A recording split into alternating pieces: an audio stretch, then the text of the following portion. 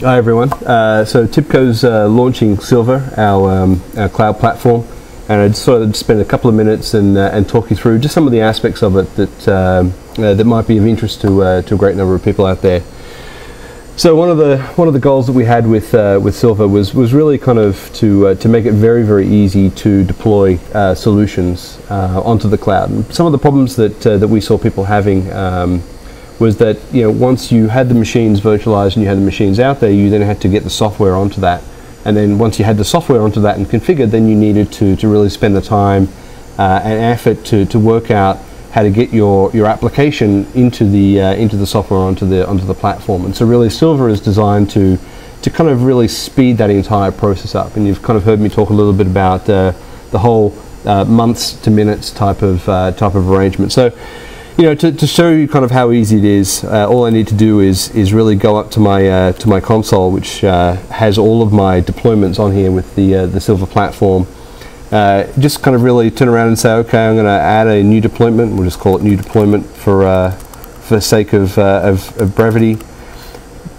Talk about how many machines I actually want. So in this particular case, just a small one with a couple of machines, and I'm done. And basically at that point, what's happening behind the scenes is that we have some intelligent software that's running in the cloud, and it is configuring the Silver platform, and it's making decisions on your behalf about how you really want that software to be deployed and managed.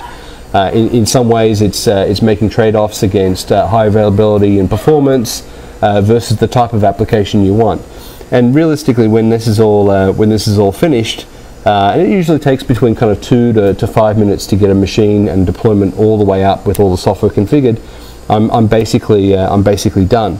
And so if I go to an environment, at that point all I need to do is connect into the administrator, which then gives me the ability to configure and to upload the application. So, you know, here is the console that we have behind the scenes, and so this is, you know, literally taking just a couple of minutes to get the environment up and running. Now, when the environment is all up and running, I can then go up and I can compose my application. And again, very simple from a very top level point of view. If I'm an architect, you know, I'm basically sitting here on this screen here.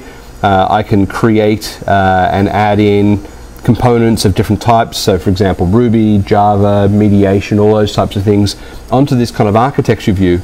And if it was code, so for example, if it was Java code, once I've configured all the services and added them into my architecture view, I can then drill into the actual code itself and make any changes. Now, obviously, if I'm not really into code or I don't want to use any kind of the lower level languages, then I can also kind of look at, let me kind of bring up another one here, I can do mediation as well. And this is much more graphical in nature.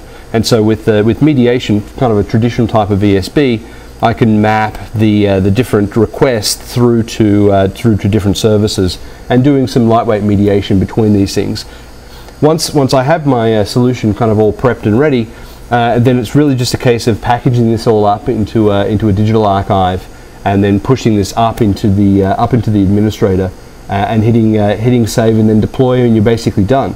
And so you can really create a brand new solution in literally minutes from start to finish, with not having to worry about any of the underlying kind of infrastructure, not having to worry about high availability, fault tolerance. All of those things kind of get done for you as part of this infrastructure.